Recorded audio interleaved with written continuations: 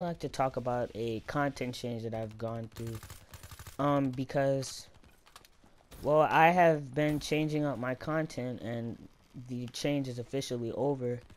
So what's gonna happen is all my live streams and stuff are gonna be done via Twitch. So I have my Twitch in the description for you guys to go check that out and everything.